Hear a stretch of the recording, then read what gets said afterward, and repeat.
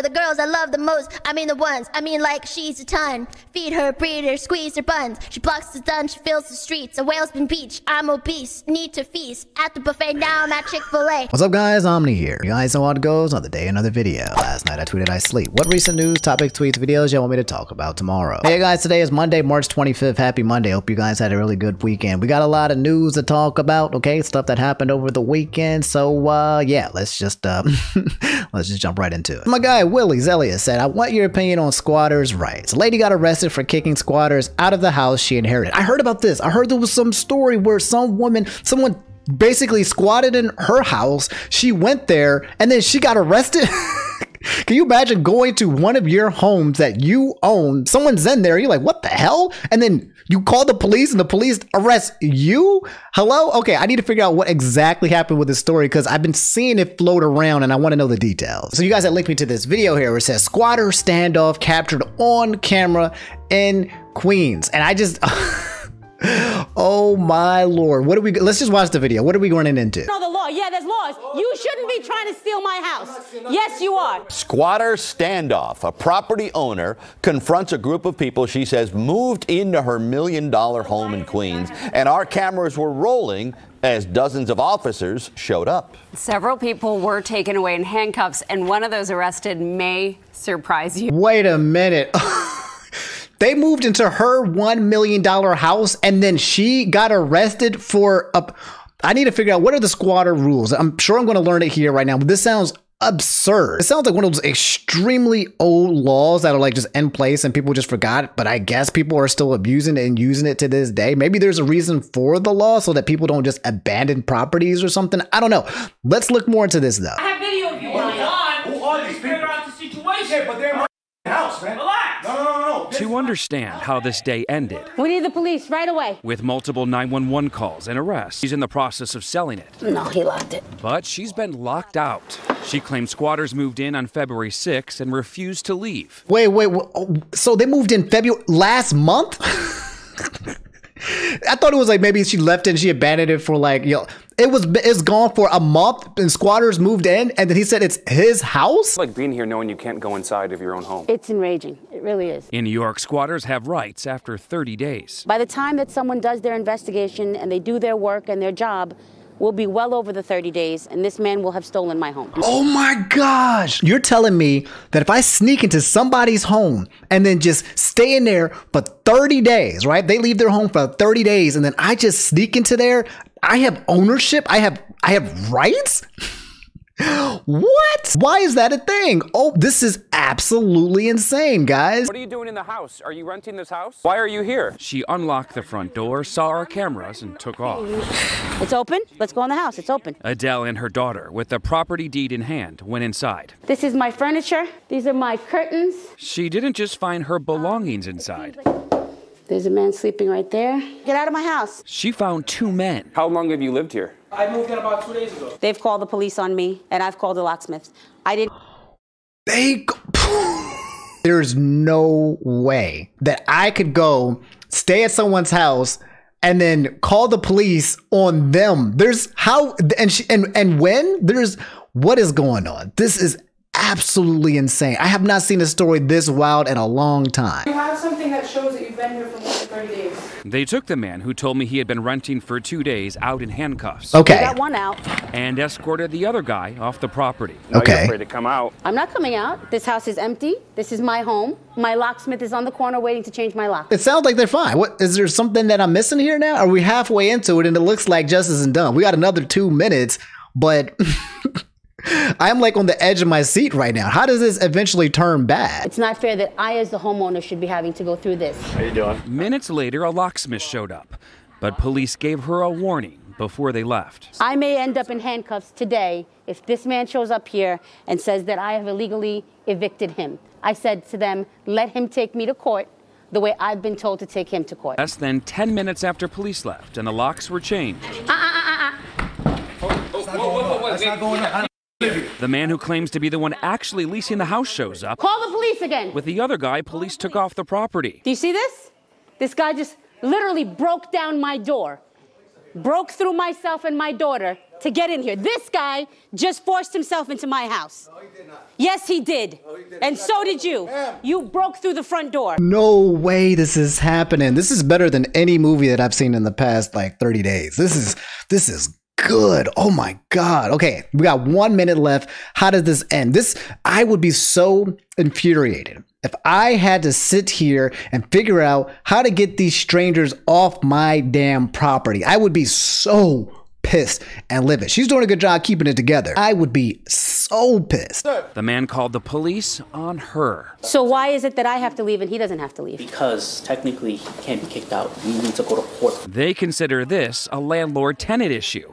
And by law, it has to be handled through the housing court, not with police. If you own this house, you would not want her inside. I don't own this. Exactly, Yes, she does. Yes, but then once again, you should know how the law works. I do know how it works. There's rules to the as you got to go to court and send me to civil court. He says he signed a lease in October, but wouldn't tell us with who. I got proof longer than that. Show us the proof. But who are you for me to show? I showed it to cops. Dan with Channel 7 News. If you don't want to show it, you don't want to show it. Proof. Come here, brother. I like that. I would like to.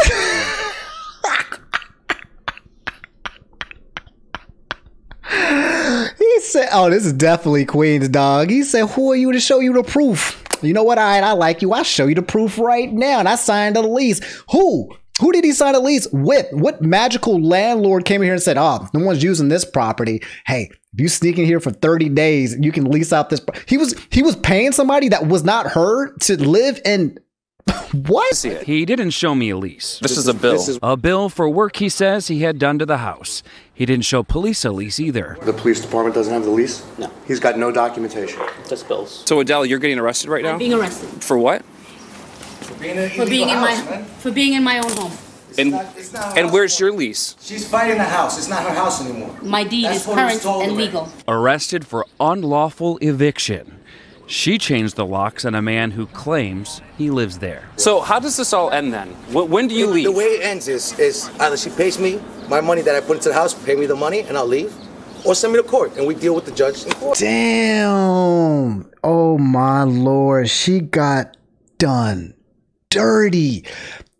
Guys, there's no way. Comment section's pissed off too. This is a stupid law. I'm triggered watching this video. You better pay off to pay 10 hardcore gang members to go in there and make sure them suckers don't come back.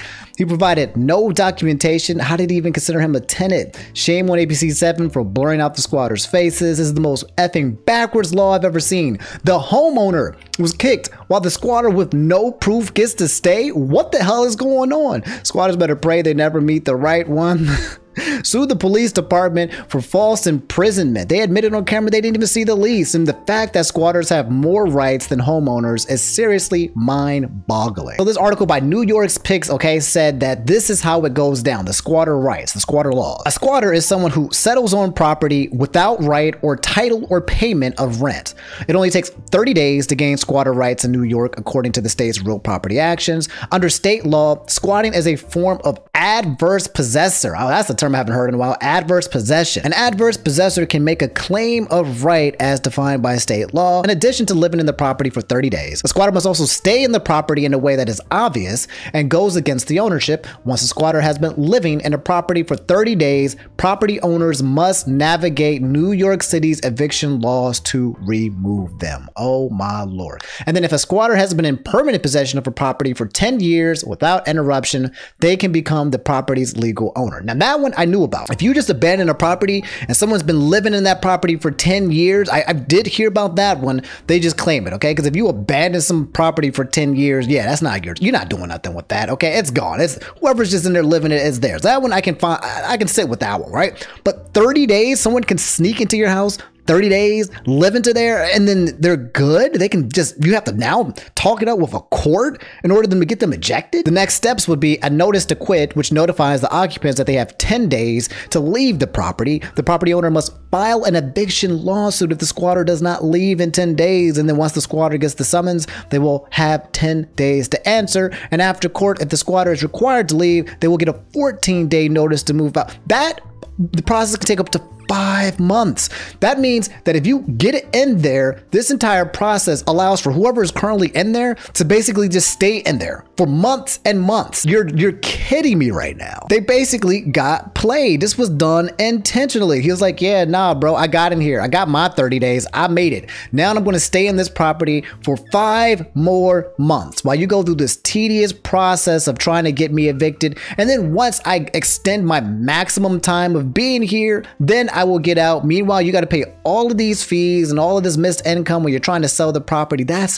There's just no way. This is whack. Guys, before we get further into today's topics, I'm happy to announce that today's video is sponsored by ZBiotics. Guys, do you hate feeling miserable the day after drinks?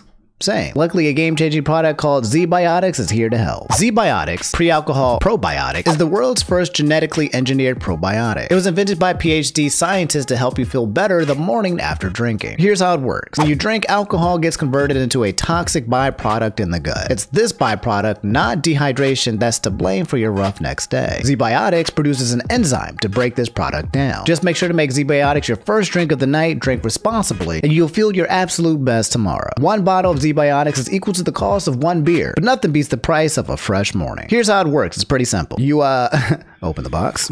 It comes with this user guide, but you don't need that because I'm going to tell you how to do it. Just grab one of the bottles, twist it open, and cheers.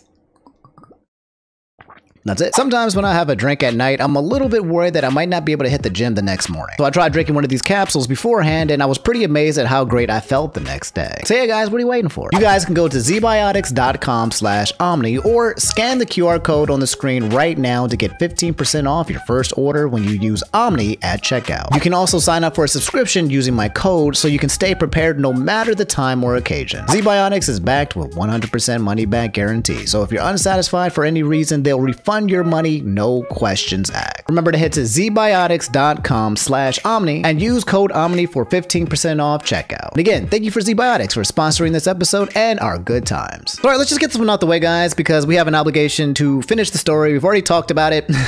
I think it's coming to an end. It's wrapping up. It's the whole situation between GeorgeNotFound and Caiti. If you guys don't know what's happening, the quick TLDR, the popular Minecraft YouTuber by the name of GeorgeNotFound with millions of subscribers basically got called out for touching some girl underneath her shirt a year ago back at VidCon. She came out, made a stream, she talked about it, and then he responded and said, hey, he takes ownership and responsibility. And then she came back out and gave more receipts, and then he came back and gave a response to talk about like people being drunk and all of these just random details. Meanwhile, you have like 2 people that exist in this sphere. Okay, you have 1 people who believe that Caiti is a victim, right? She's coming out here talking about her situation and people are downplaying it. And then you have another person who's like, Caiti's just basically being performative and trying to cancel it. She had regret, and now she's coming out here and she's trying to use this for clout. Now you got these 2 clashes of signs and saying George is innocent, she's guilty, she's innocent, George is guilty, and it's an absolute mess, okay? The Minecraft fandom and the internet just takes these stories and just wraps it up into their own parasocial understandings of what's going on, and it's getting to that point. So I'm just going to give you the nitty-gritty of basically what I said last time. Did he do what she said? Yes or no? I'm just going to play this clip here, 41 seconds, okay, where Caiti's coming here to talk about the situation, saying Caiti spoke out twice. She had different opportunities to say this. First it was, he held my waist, then he touched under my shirt, now he touched under my bra. This is vital information. Why has the story has changed so many times. I'll play the clip. I have my opinion, but I'll save it first. Let's play the clip. I haven't even listened to the clip or watched the clip yet. It is sexual assault, okay? I'm not gonna apologize, say that it isn't sexual assault, that I'm not a sexual assault victim. The touching that he has admitted to many times, this touching that he admitted to not asking or getting my consent before he did, he felt up my tits. On a couch with other people there. He stuck his hand up my shirt, under my bra, and felt up, fondled, whatever you want to say. He felt up my tits. Unwanted sexual touch is literally in the definition of sexual assault. So yeah, that's the clip, and that's literally the only thing that I've been saying for this entire series is, did he touch her? Did he grope her? Yes or no, okay? If he went under her shirt and did not ask and grabbed her, then that's just sexual assault. That's just quite literally the definition. I don't think anyone's going to argue that, right? Are you? You don't believe that, you're a little sus, okay? But I felt like the entire situation, she was implying it. I also thought that George was implying it, but everyone's been saying that she's changing the story, or apparently like that. But from frame one, that's what I thought what happened.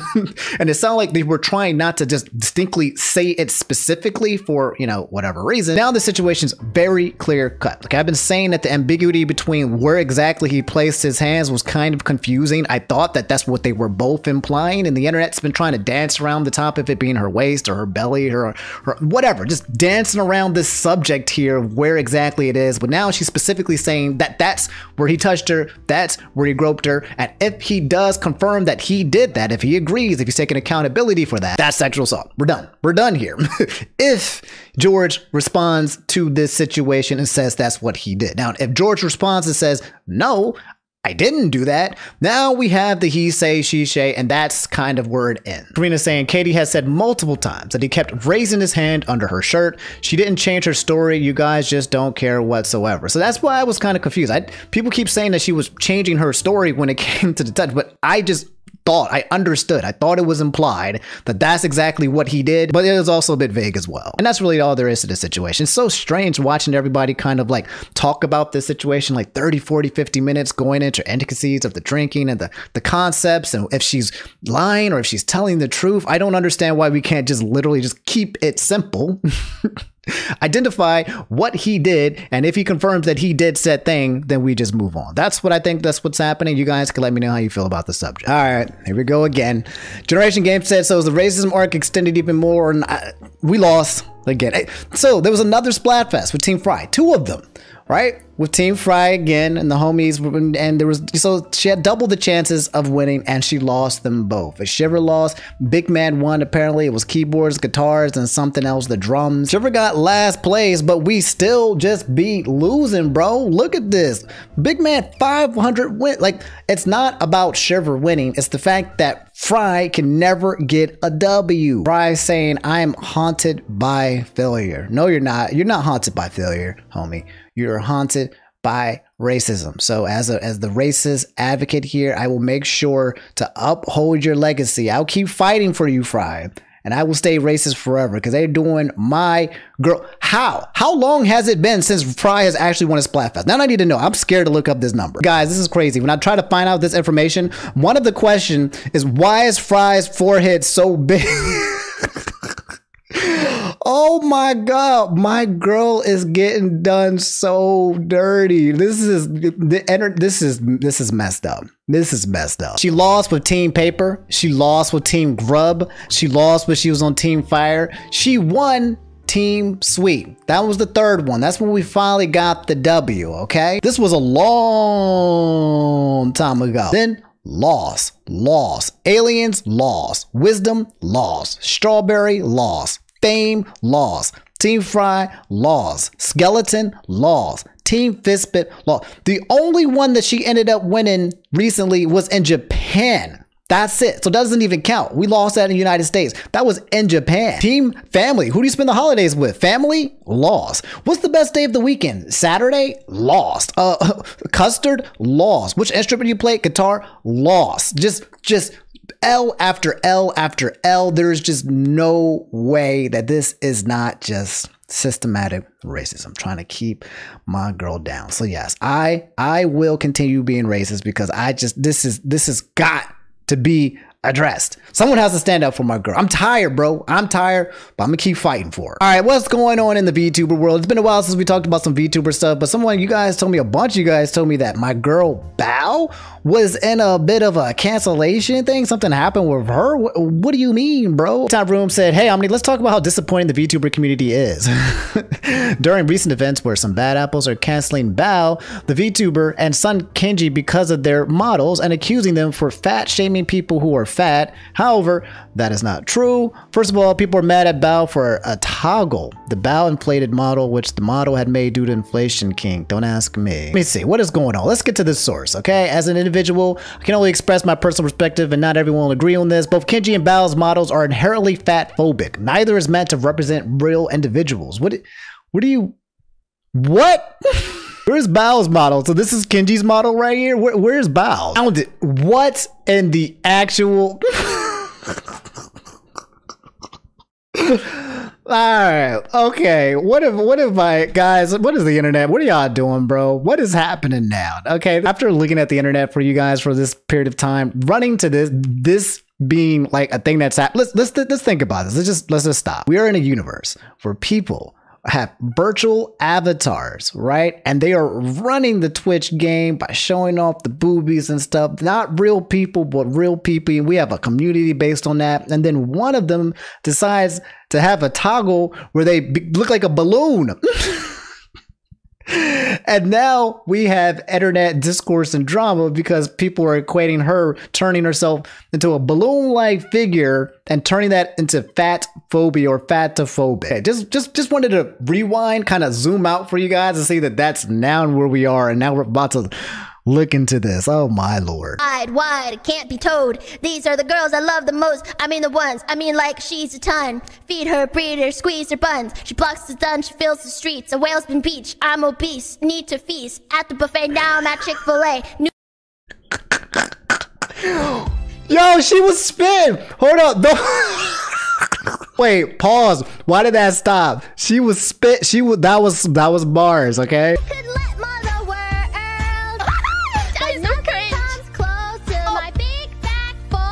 What is that?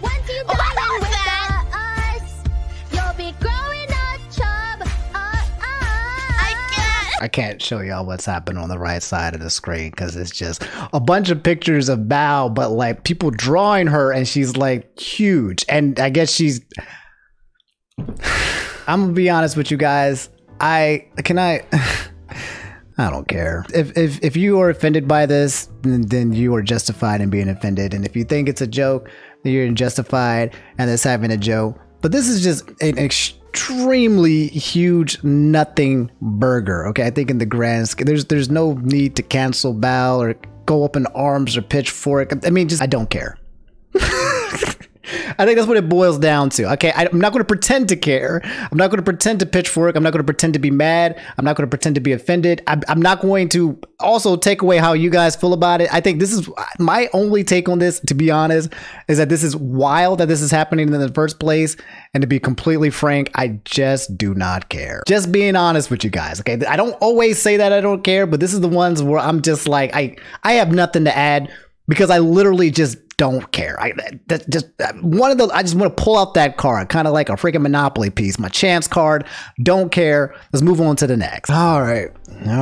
What rabbit hole do we have going on right now that you guys want me to talk about? Footblight said, why not cover one of the craziest and most evil people I've ever met online? Hello? I have been getting tagged to this nonstop. People have been asking me to talk about this. It's like some post that happened from 16 hours ago. This sounds like one of those scary rabbit holes that I'm gonna have to go into.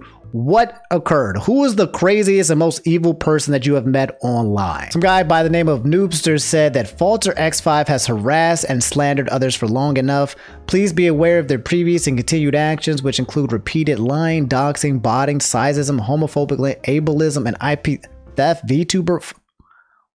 What? There's no way. You guys linked me to an 88-page document. There's a book. You linked me to a freaking book.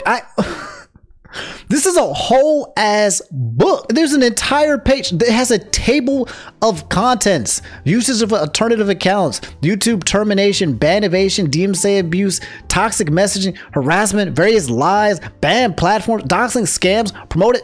What? No. I am not reading a freaking book.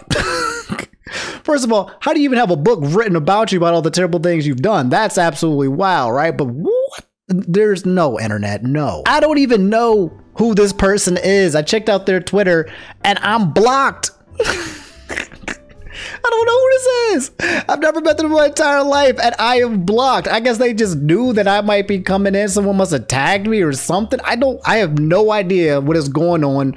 But the person that you guys are claiming is the most evilest person in the world is I'm blocked. No, this got bad energy. This is bad juju. There's just There's just some deep dives. When we do a deep dive, you guys show me some stuff on the internet and you say, hey, Omni, can you look into this? This is my part where I am taking the agency and say, no, I'm going to save my mental health and your mental health from something that is just absurdly crazy. I feel like if I read that book of all of this stuff this terrible person did, I feel like I would come out of it worse. I feel like it would literally just deteriorate my mental health and yours for listening as well. So to save all of us, I am, nah.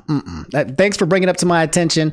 I'm not going any further. Quick update, guys. If you didn't hear about this happened like Thursday or Friday of last week. Kate Middleton has come out to talk about the fact that she has been diagnosed with cancer. The Princess of Wales. That's correct. In case you guys weren't caught up in the loop of what was happening with the Princess of Wales, okay, she actually disappeared for a while and the internet was trying to figure out where she was. And they were coming out with all of these conspiracy theories of where Kate Middleton is. This article by Things Worth Knowing kind of talks about some of the conspiracy theories that people had. Left William after his alleged affair with Rose Hanbury, been admitted into a hospital for an eating disorder, employed a lookalike to take on her touring duties. Then people started looking at the photos that were being issued out by the organization themselves and they were finding out it was photoshopped. Her hand was photoshopped, her face was photoshopped. People were like, yeah, something weird is going on, and it all came up to her coming out with this 2-minute video that I do not think I can play for copyright purposes, where she talks about the fact and opening up with the fact that she has cancer. This, however, has not stopped the conspiracy theories. Okay, a lot of people backtracked and issued apologies for making fun of the situation and coming to their own random conclusions with no basis. But then you still have people who are like, no, this video itself was AI, or saying that this is still a cover-up or a psyop for, I don't know, God knows who what. And there are 3 things I want you to notice. That top shoulder